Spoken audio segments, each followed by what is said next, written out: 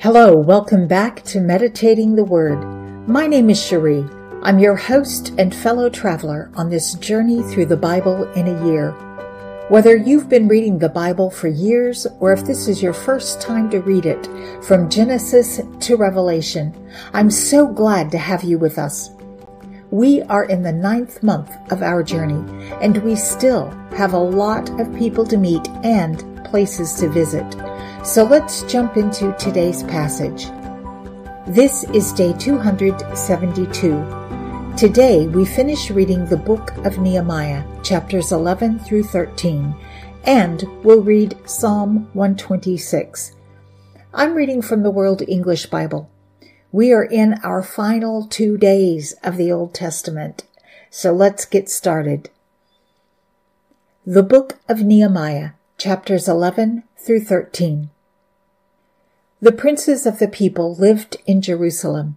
The rest of the people also cast lots to bring one of 10 to dwell in Jerusalem, the holy city, and 9 parts in the other cities. The people blessed all the men who willingly offered themselves to dwell in Jerusalem. Now these are the chiefs of the province who lived in Jerusalem. But in the cities of Judah, everyone lived in his possession in their cities: Israel, the priests, the Levites, the temple servants, and the children of Solomon's servants. Some of the children of Judah and of the children of Benjamin lived in Jerusalem. Of the children of Judah, Athaiah, the son of Uzziah, the son of Zechariah, the son of Amariah, the son of Shephatiah, the son of Mahalalel, of the children of Perez, and Maaseiah, son of Baruch, the son of Kol-Hoseh, the son of Hazaiah, the son of Adaiah, the son of Joiarib, the son of Zechariah, the son of the Shilonite. All the sons of Perez who lived in Jerusalem were 468 valiant men. These are the sons of Benjamin: Sallu, the son of Meshullam, the son of Joed, the son of Pedaiah, the son of Kolaiah, the son of Maaseiah, the son of Ithiel, the son of Jeshaiah. After him, Gabai and Salai, 928. Joel, the son of Zichri, was their overseer, and Judah, the son of Hasanuah, was second over the city. Of the priests, Jedaiah, the son of Joiarib, Jakin, Seraiah, the son of Hilkiah, the son of Meshullam, the son of Zadok, the son of Meraiah, the son of Ahitub, the ruler of God's house, and their brothers who did the work of the house, 822. And Adaiah, the son of Jeroham, the son of Pelaliah, the son of Amzi, the son of Zechariah, the son of Pashur, the son of Malchijah, and his brothers, chiefs of the fathers' households, 242. And Amashsai, the son of Azarel, the son of Azai, the son of Meshilemoth, the son of Immer, and their brothers, mighty men of valor, 128. And their overseer was Zabdiel, the son of Hagadolim. Of the Levites, Shemaiah, the son of Hashub, the son of Azrikam, the son of Hashabiah, the son of Buni, and Shebathai, and Jozabad, of the chiefs of the Levites, who had the oversight of the outward business of God's house, and Mattaniah, the son of Micah, the son of Zabdi, the son of Asaph, who was the chief to begin the thanksgiving in prayer, and Bakbukiah, the second among his brothers, and Abda, the son of Shammua, the son of Galal, the son of Jeduthun. All the Levites in the holy city were 284. Moreover, the gatekeepers, Akub, Talmon, and their brothers, who kept watch at the gates, were 172. The residue of Israel, of the priests, and the Levites, were in all the cities of Judah, everyone in his inheritance. But the temple servants lived in Ophel, and Ziha, and Gishpa, were over the temple servants. The overseer also of the Levites at Jerusalem was Uzzi, the son of Bani, the son of Hashabiah, the son of Mattaniah, the son of Micah, of the sons of Asaph, the singers responsible for the service of God's house. For there was a commandment from the king concerning them, and a settled provision for the singers, as every day required. Pethahiah, the son of Meshezabel, of the children of Zerah, the son of Judah, was at the king's hand in all matters concerning the people. As for the villages with their fields, some of the children of Judah lived in Kiriath Arba and its towns, in Dibon and its towns, in Jekabzeel and its villages, in Jeshua, in Moladah, Beth Pelet, in Hazar Shual, in Beersheba and its towns, in Ziklag, in Makona and its towns, in Ramon, in Zorah, in Jarmuth, Zanoah, Adullam, and their villages, Lachish and its fields, and Ezekah and its towns. So they encamped from Beersheba to the valley of Hinnom. The children of Benjamin also lived from Geba onward at Michmash and Aijah, and at Bethel and its towns, at Anathoth, Nob, Anaiah, Hazor, Ramah, Gittaim, Hadid, Zeboim, Nabalat, Lod, and Ono, the valley of craftsmen. Of the Levites, certain divisions in Judah settled in Benjamin's territory. Now these are the priests and the Levites who went up with Zerubbabel, the son of Shealtiel, and Jeshua, Seraiah, Jeremiah, Ezra, Amariah, Maluk, Hattush, Shechaniah, Rehum, Meremoth, Edo, Genathoi, Abijah, Mijamin, Maadiah, Bilgah, Shemaiah, Joiarib, Jedaiah, Salu, Amok, Hilkiah, and Jedaiah. These were the chiefs of the priests and of their brothers in the days of Jeshua. Moreover, the Levites were Jeshua, Binui, Kadmiel, Sherebiah, Judah, and Mattaniah, who was over the thanksgiving songs, he and his brothers. Also Bakbukiah and Uno, their brothers, were close to them according to their offices. Jeshua became the father of Joachim, and Joachim became the father of Eliashib, and Eliashib became the father of Joiada, and Joiada became the father of Jonathan, and Jonathan became the father of Jaddua. In the days of Joachim were priests, heads of fathers' households, of Seraiah, Meraiah, of Jeremiah, Hananiah, of Ezra, Meshullam, of Amariah, Jehohanan, of Maluki, Jonathan, of Shebaniah, Joseph, of Harim, Adnah, of Marioth, Helkai, of Edo, Zechariah, of Genethon, Meshullam, of Abijah, Zikri, of Miniamim, of Modiah, Piltai, of Bilgah, Shammua, of Shemaiah, Jehonathan, of Joiarib, Metani, of Jedaiah, Uzi, of Salai, Kalai, of Amok, Eber, of Hilkiah, Hashabiah, of Jedaiah, Nethanel. As for the Levites, in the days of Eliashib, Joiada, Johanan, and Jaddua, there were recorded the heads of fathers' households, also the priests, in the reign of Darius the Persian. The sons of Levi, heads of fathers' households, were written in the book of the Chronicles, even until the days of Johanan, the son of Eliashib. The chiefs of the Levites, Hashabiah, Sherebiah, and Jeshua, the son of Kadmiel, with their brothers close to them, to praise and give thanks according to the commandment of David, the man of God.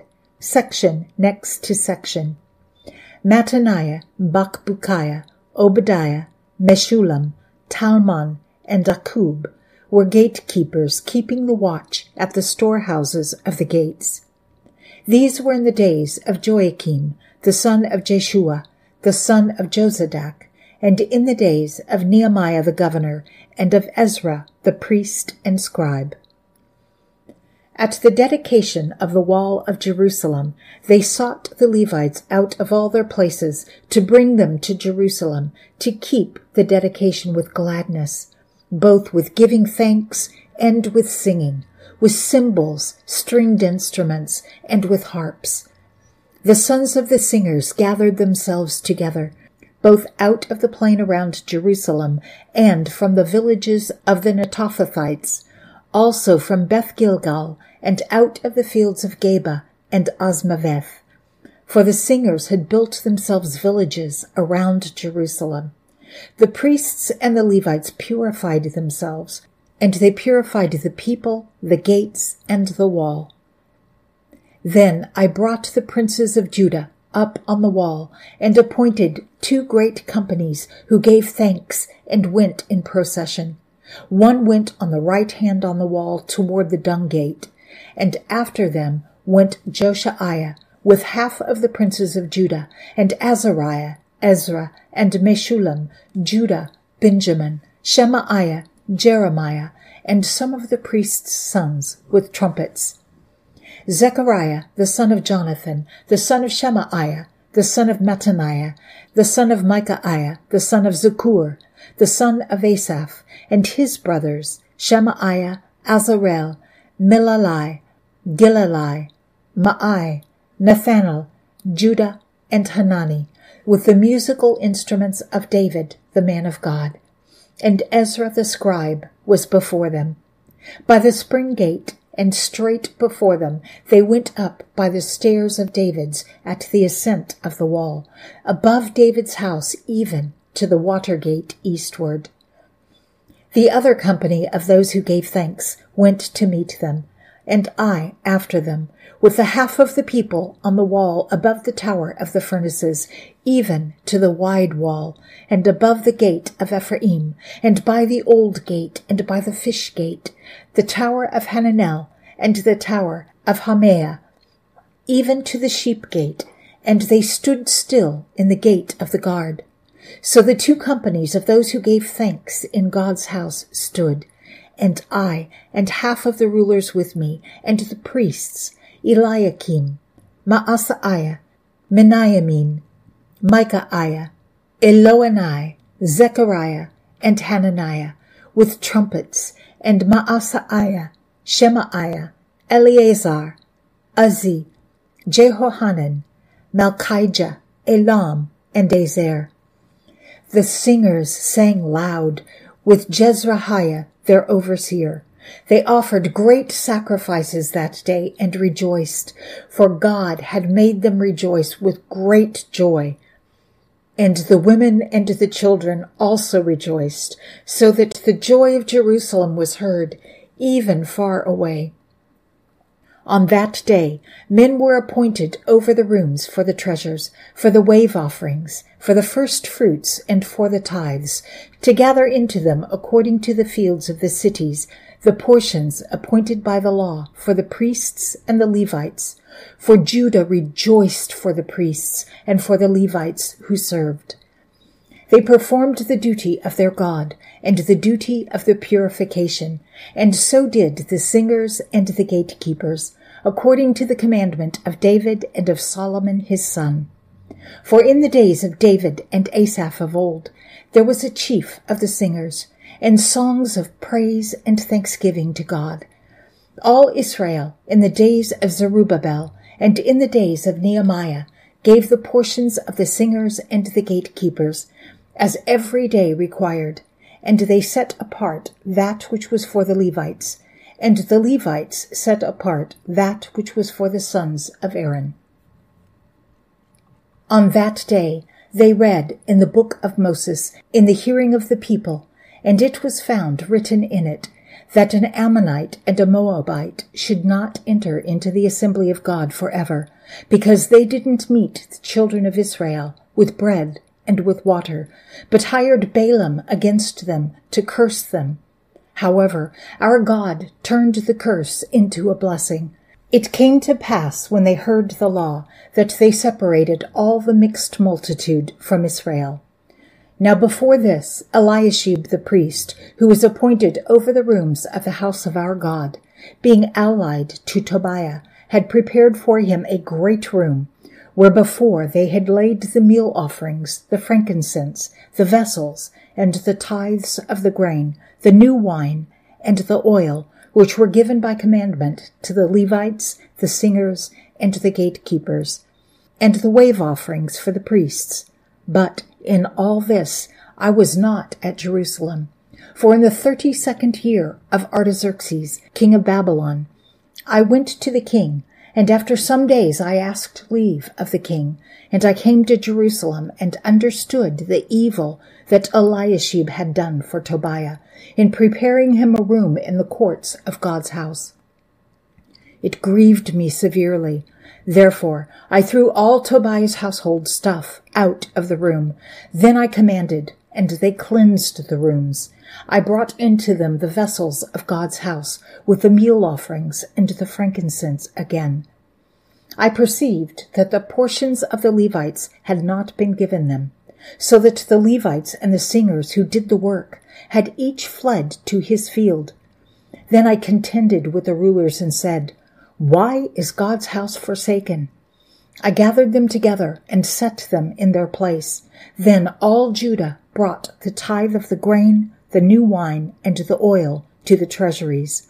I made treasurers over the treasuries, Shelemiah the priest, and Zadok the scribe, and of the Levites, Pedaiah, and next to them was Hanan, the son of Zakur, the son of Mattaniah, for they were counted faithful, and their business was to distribute to their brothers.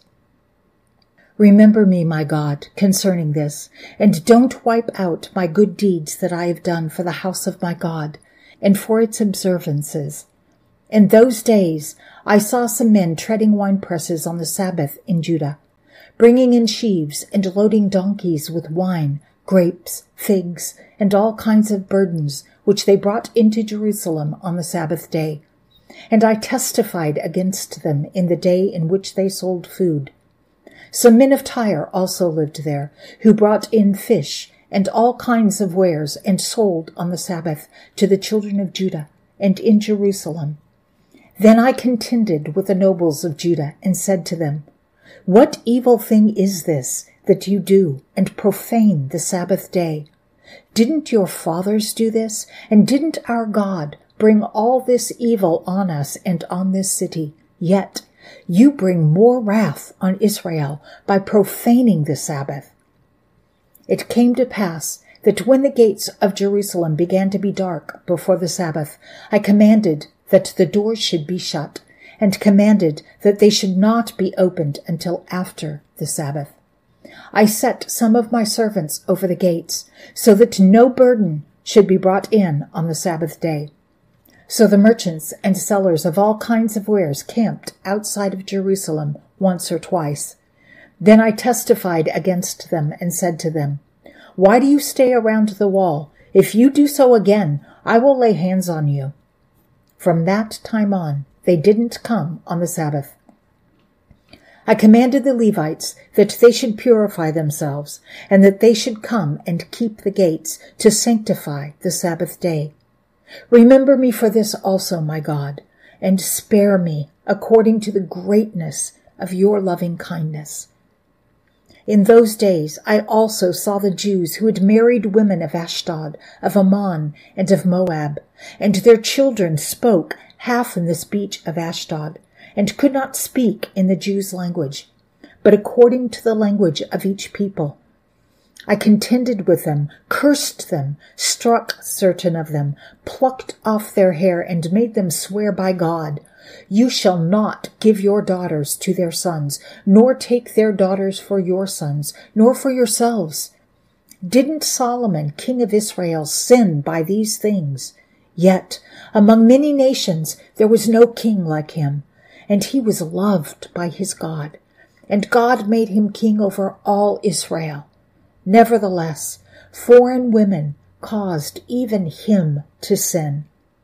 Shall we then listen to you to do all this great evil, to trespass against our God in marrying foreign women? One of the sons of Joiada, the son of Eliashib, the high priest, was son-in-law to Sanballat the Horonite. Therefore I chased him from me. Remember them, my God, because they have defiled the priesthood and the covenant of the priesthood and of the Levites. Thus I cleansed them from all foreigners and appointed duties for the priests and for the Levites, everyone in his work, and for the wood offering at appointed times, and for the first fruits. Remember me, my God, for good. Psalm 126, a song of ascents. When the Lord brought back those who returned to Zion, we were like those who dream. Then our mouth was filled with laughter, and our tongue was singing. Then they said among the nations, the Lord has done great things for them. The Lord has done great things for us, and we are glad. Restore our fortunes again, O Lord, like the streams in the Negev. Those who sow in tears will reap in joy. He who goes out weeping, carrying seed for sowing, will certainly come again with joy, carrying his sheaves.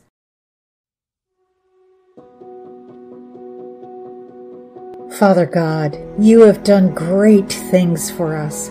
You have restored us to right relationship with you. You have made available to us all of your great and precious promises. You provide for our every need. Even though we may have sown in tears, we reap in joy. We come again to you with joy and singing, thanking you for all of the many blessings you have given us. Amen. Well, there we have it, another chapter in our journey through the Bible. It isn't always easy to understand, but remember, it isn't a race, and each word we read is a seed planted in our hearts. Thank you for being part of this journey. Join us tomorrow and every day as we continue our journey through the pages of the Bible. This is Cherie signing off for the day. Remember, you are in my prayers. I can't wait to see you tomorrow. Until next time, be blessed and be a blessing.